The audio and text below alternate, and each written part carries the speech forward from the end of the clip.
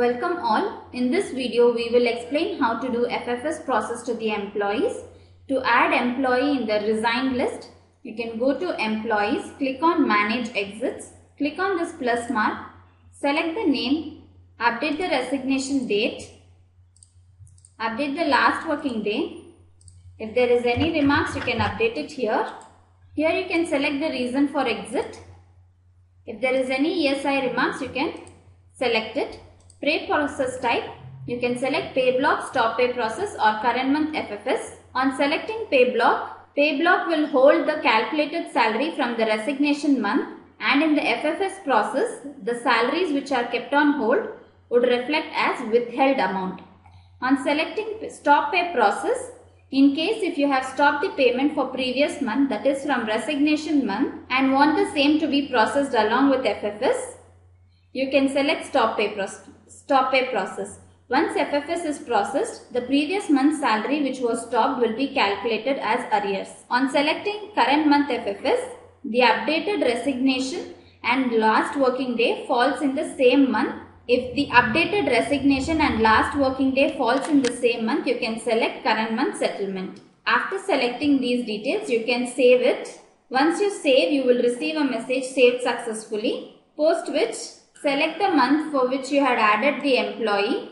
Click on the drop down next to edit. Click on process. In this screen, you will find the details of all of the employees which you have updated, the resignation details. Here you can find the information related to IT declaration audit details, loan pending details, leave encashment, leave request pending, comp off pending, reimbursement pending, FBP claims pending if any. You can update the LOP days here. If there is any LOP should be captured along with the FFS. LOP days will be fetched automatically if there are leaves applied in LMS and biometric in this field. And it can also be entered manually over here. Then coming to the leave encashment, automatically earned leave data will get fetched from the leave management module, and leave encashment amount would be calculated if you are using leave management system. Encashment amount will get calculated based on the formula entered in the leave encashment component and leave configuration.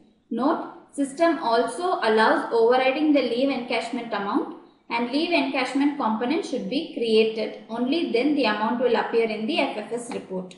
Coming to loan, actual pending amount.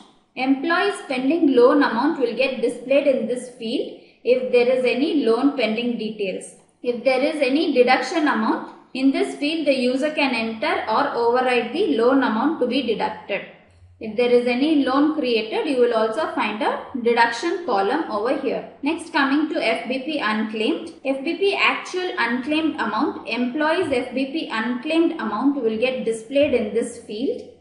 FBP unclaimed amount can also be overridden or can be entered the amount manually if you have opted for the FBP module. Note, unclaimed component should be created, then only the amount will be appearing in the FFS report.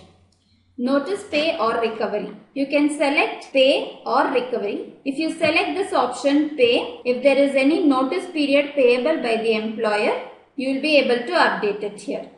Selecting recovery, if there is any recovery from the employee, you can select recovery. Enter the notice period days directly over here. How much ever notice period the employee has to be paid or recovered in this field. System will calculate actual notice amount. Note, notice pay and notice recovery components should be created. Then only the amount will appear in the FFS report. And then coming to the gratuity details. System will automatically calculate gratuity based on the employee's date of joining. Calculated years and amount can be seen in the actual gratuity period and actual gratuity amount. In this field, gratuity period and gratuity amount, you can override the amounts manually if the components are created, and then only it will reflect in the FFS report. After checking all these details, click on process settlement and update if there is any variable pay amount that has to be paid to the employee, and click on next option. In this page, you will be able to view the preview of FFS settlement. If there is any adjustments to be made, that is the IT adjustment, you can update the figure directly. If you want your IT to be deducted as 2000, you can update it and click on apply. Then click on the report to check the FFS report. Here you will be able to find the FFS report like this with the earnings and the deduction columns. This is all about processing full and final settlement to the employees. Thank you for watching this video. Please contact our support team for further queries.